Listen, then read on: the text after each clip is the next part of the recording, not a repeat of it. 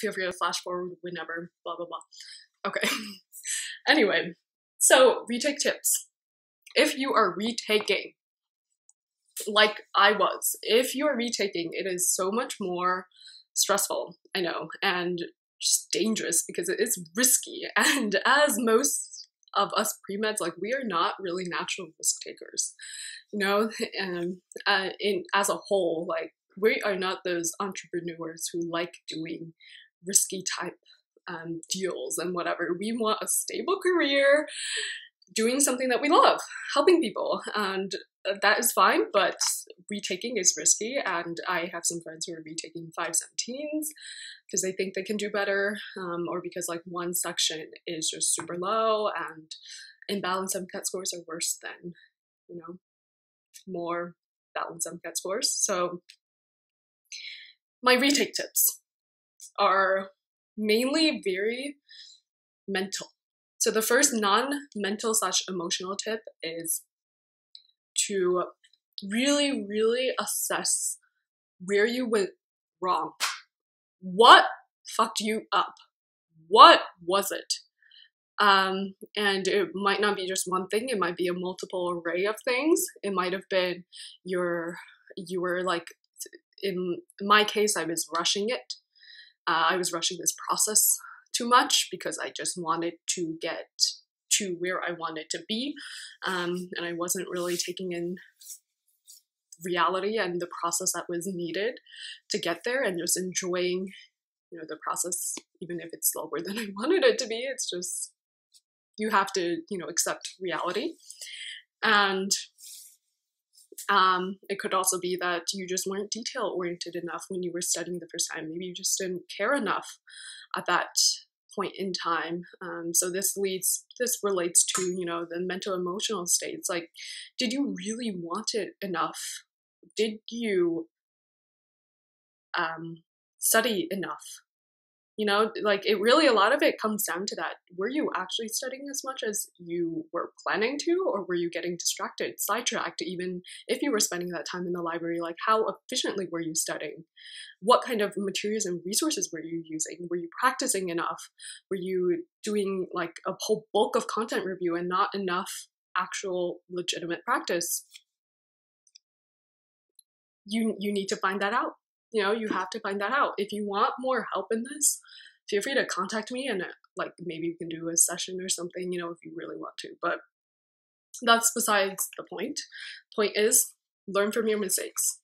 Point 2, believe in yourself. You have to really, really believe that you can go higher.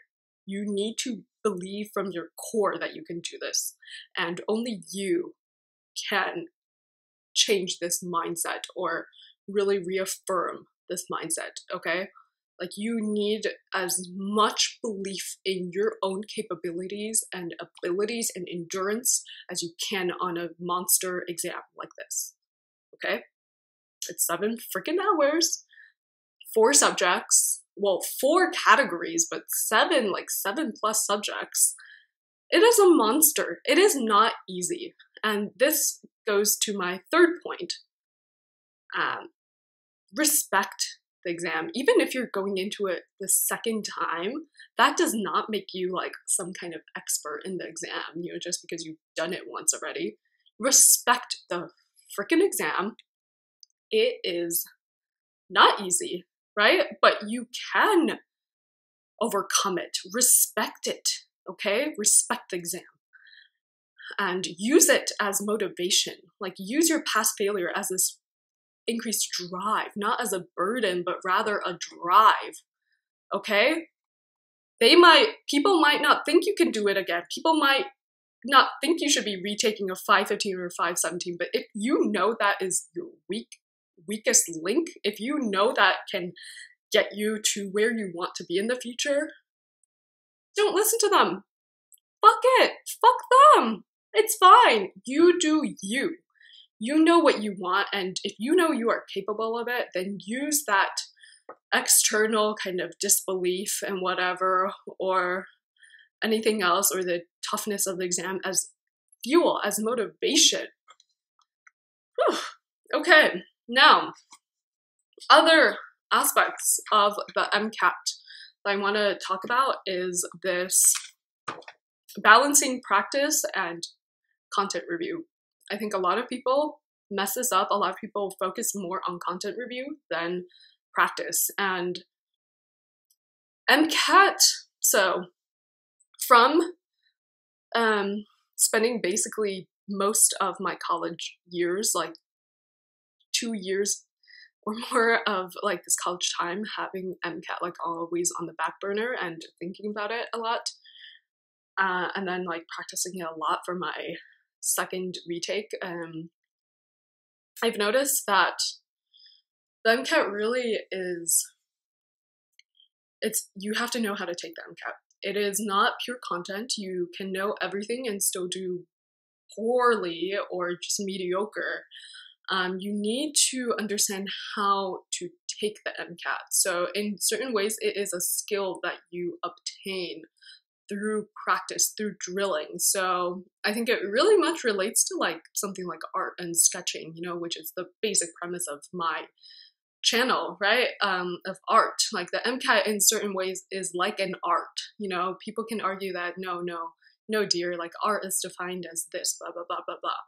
But if you mentally kind of envision the MCAT as an art form that you are trying to perfect and be skilled in, then you can probably do a lot better, you know, than just seeing it as like this manual labor-ish thing, because you need a lot of precision.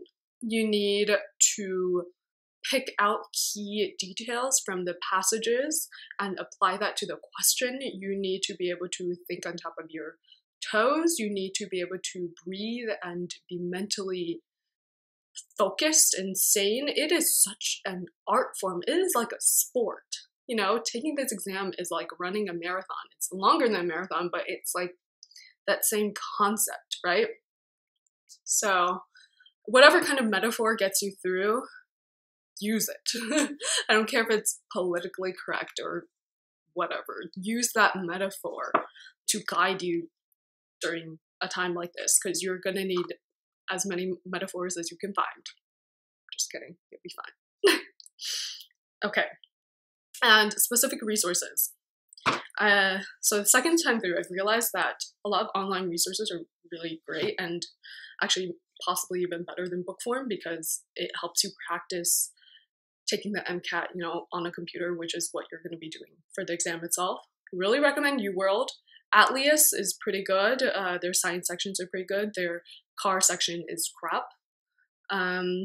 Next Step is great. Like they have a lot of additional practice exams I can do. Obviously AMC, do all the AMC material, but don't always think that the real exam is going to be as easy as some of the AMC material. Always expect the worst. And what else? Khan Academy, amazing. Like I just love that nonprofit organization and its goals. And the MCAT material is really great for critical reading, for biology, and for psych. They have some physics sections as well, but I guess the physics was okay as well. Like they just have a good array of things. Psych is especially good from Khan. So if you don't have time to do everything, psych, Khan is amazing. And the subreddit on Reddit for the MCAT, I personally really enjoyed, especially if you're going to be studying by yourself and you're the kind of person who kind of wants a little more social interaction once in a while instead of, you know, purely staying in the library all by yourself, which is also something you need to just reconcile with and be okay with doing, you know, once in a while. But if you can find a friend, obviously, that could be good as well. But don't feel this need to rely on other people when you're, especially if you're taking an exam like this, which is very individual, right? It can be very individual in how you want to study and what subjects you need to study and the score that you want to get. I don't think you should let someone else's motivations and effort impact you, unless they're like even better and more motivated, obviously. But sometimes friends might not be, and you love them for who they are, but you don't want someone to like set you back, right, as well. But that emotional support is great. So emotional support, obviously great. Subreddit gives you that kind of emotional support in certain ways, right? Obviously not the same as in-person emotional support.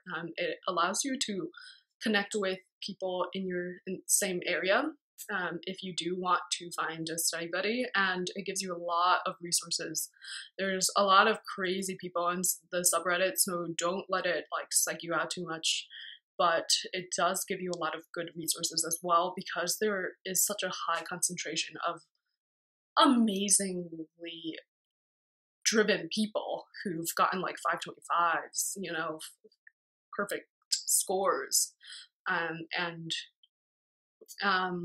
might, you know, give you like this key advice that really helps you. So as long as you use it wisely and don't get too sucked into like the craziness and the excess of pre-med stress on there, then it is also a really good resource that I would highly recommend, especially if you need a little added motivation here and there.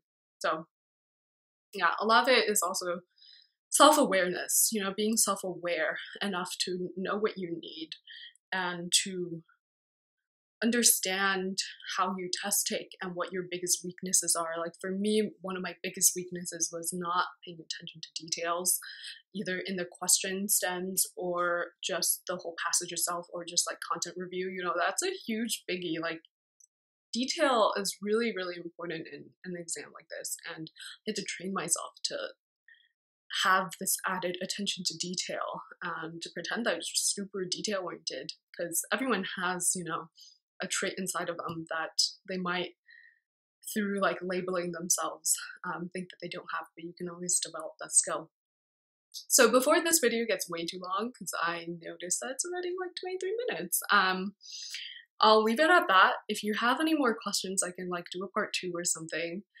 And I can also like do specialized videos on the MCAT. It's something that I think I can really talk about for forever, and don't want to do that. So hope this helps all of you out there. Let me know if you have any additional questions, if you want any help, if you want any specialized tutoring, I'd be happy to do it as well. I've been considering maybe doing some individualized tutoring, because a lot of this is something that you need to like meet face to face with someone to really talk about a lot more. But that was my basic tips, and I hope it's helpful to some of you. Bye. See you tomorrow for my sketches.